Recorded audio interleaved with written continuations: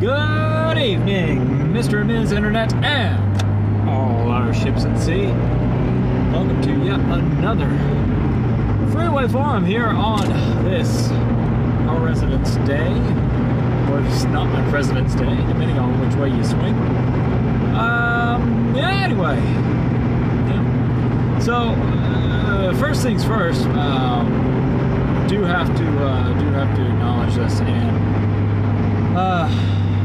my heart goes out to y'all over in Whittier. That's just up the street from me, and to see something like that, a officer was fatally shot during a routine traffic stop in the city of Whittier, California. It's a suburb here out of Los Angeles, and yeah, that's right close to home for me. I mean, that's right nearby.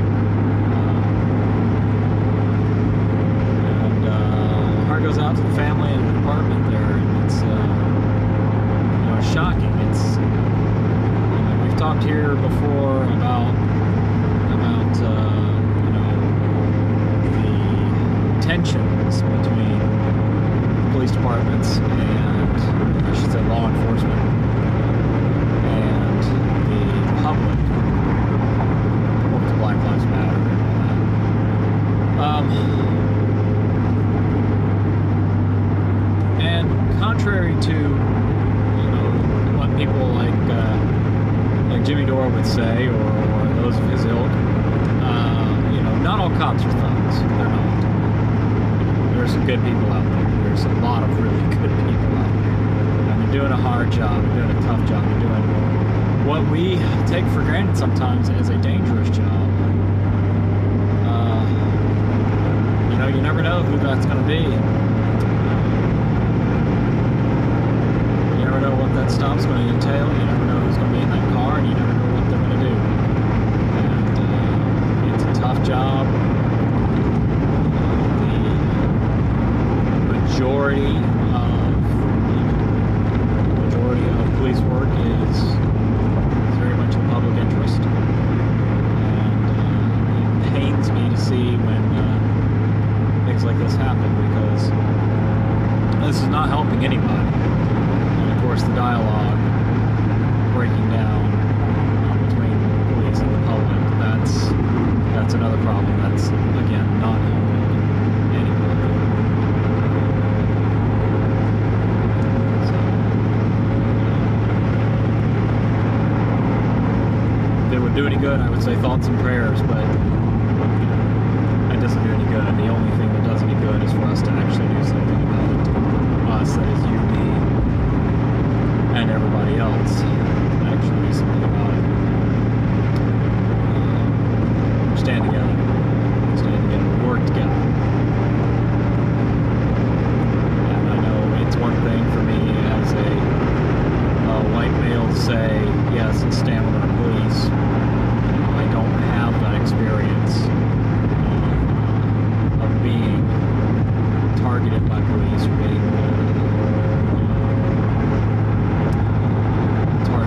profile or stereotype. Not in that sense anyway. I don't have that experience, and yeah, it's easy for me to say, yeah, let's work together, but this is one of those things where, there's a lot of different men and women that put on that uniform. Black, white, Hispanic, Asian, Arab. That's what this country is. It's a melting pot. We are a melting pot. And there's one of everybody behind that badge. And they are us. They are us as we are them. We do need to figure out the problems that we have. We do need to acknowledge that there are problems so that we can fix those problems.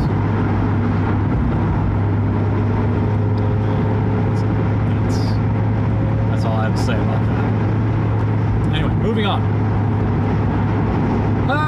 It's been an interesting bit of news, a lot of news the past few days. I did not do a proper show on Friday because of tropical storm, or not tropical storm, Pacific storm Lucifer. I wanted to show off the rain. That was so I did dedicate the whole show to the rain there. The whole drive home to the rain. So we're going to catch up on a few things here today to tap on a lot of different subjects, and I don't have a whole lot of time because it is a holiday, and so traffic is extremely light today. So we will fly through as best we can. So the title of today's episode, brought to you by the world's worst traffic. Turns out a survey was just published. To not many people's surprise, that Los Angeles does have the worst traffic in the world. I'll still argue about Atlanta traffic, though. I will still argue, having been in both. Now, in the city of Los Angeles, yes. Okay, the city absolutely has the worst traffic I've ever experienced. City traffic in LA is horrid. It's a whole nother league. But Atlanta has traffic that's really spread out. Yes, Los Angeles is sort of the model for sprawl. But Atlanta kind of perfected that. Atlanta and Houston, Dallas, those areas definitely perfected sprawl in the United States. And New York was high on that list, and I've sat in New York traffic too. New York traffic is no picnic. But New York traffic, you do at least have the trains. I am far more a fan of just parking and taking the train everywhere in New York. I have no reason to walk. I have all the reason in the world to walk. I have no reason to drive once I get to New York.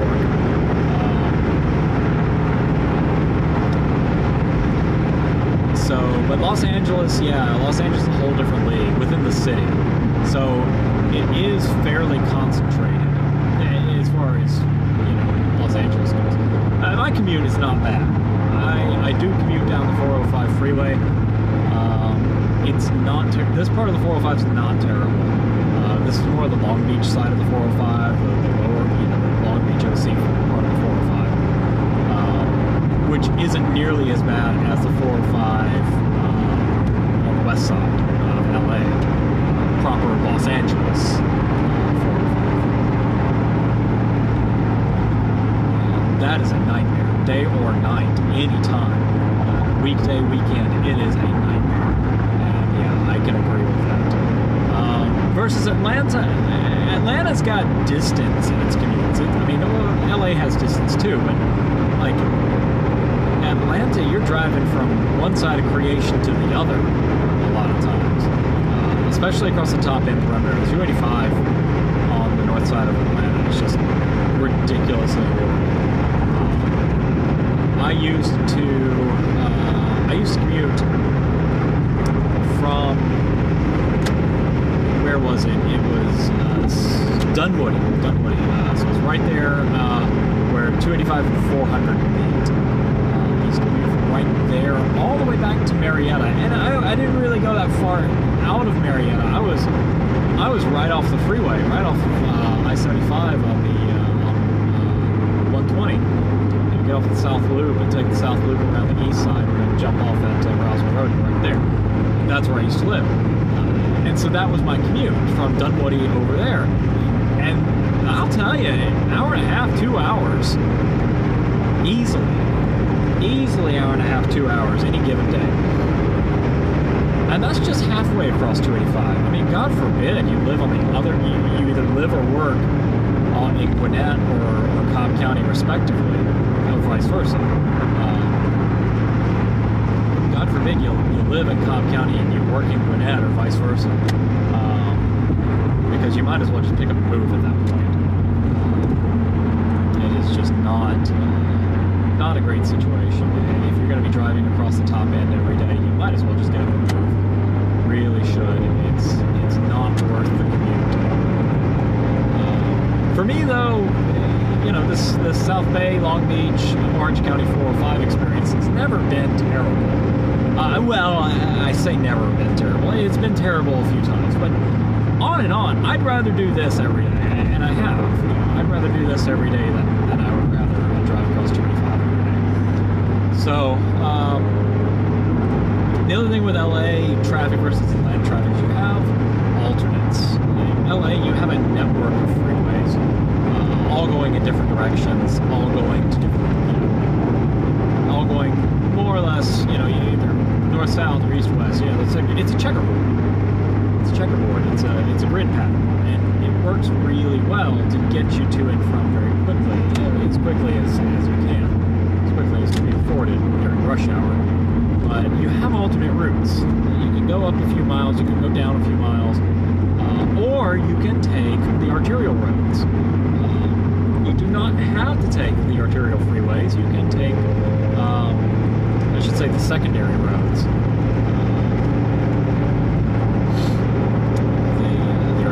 The arteries are, of course, the freeways.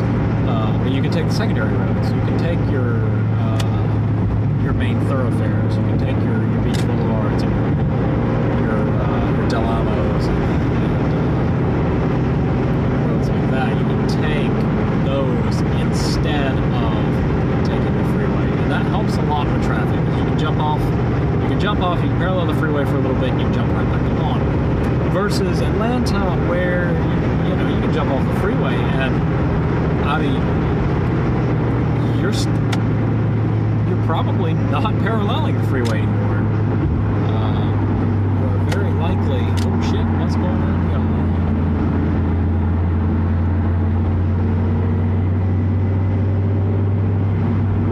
Got a truck overheat. It's not good. Anyway, so you're in Atlanta. You get off the freeway, and it's a perpendicular road, and there's no there's no cross street to parallel with. So you're like going in the opposite direction. You can't get off the freeway. There's just no way to do it. Well, there is, but it's so roundabout, so circuitous that it doesn't make any sense. There's no sense in getting off the freeway because it takes longer to go off the freeway than it does to stay on. And I've done it both ways there. So that's, yeah, so, yes, LA traffic is worse in an absolute sort of sense, but I really honestly feel like Atlanta traffic is worse in a practical sense. So it's hard to compare, and it really is. You have to get data, you have to compare apples to apples, and you have to break it down to raw data. So yes, in raw data terms, yes, I agree. Los Angeles, yes, definitely has worse traffic. As far as quality of commute, Atlanta, I believe, is far worse. And LA is getting transit options. We have the Metrolink, we have the Metro, sort of. The Metro is building out, the network is building out, and that's a good thing. That's great. We need more rail, we need more trains. One can argue we need buses, but nobody wants to take a bus, so whatever. It's funny, people like trains better. People like rail better than they do buses. People will ride a streetcar before they ride a damn bus, even though it goes the same place. But if it's on rails, they're going to ride it.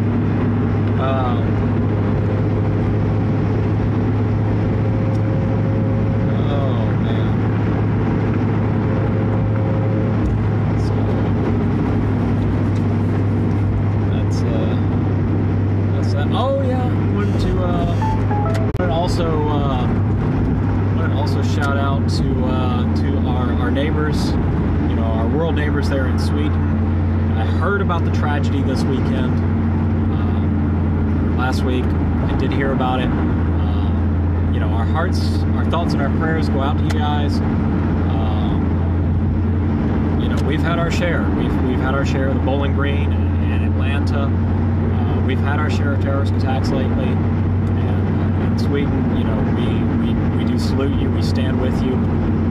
We will do this. We will rebuild together. And So that's about all I really have time for today, because like I said, traffic is light, so I am jumping off the freeway now. So in the meantime, by all means, follow along on Twitter, at Airborne Surfer. Of course, on YouTube, Airborne Surfer, youtube.com/The Airborne Surfer, and airbornesurfer.com for all of your grand necessities. Anyway, it's been fun. We'll see you next time, and until then, tally ho, y'all.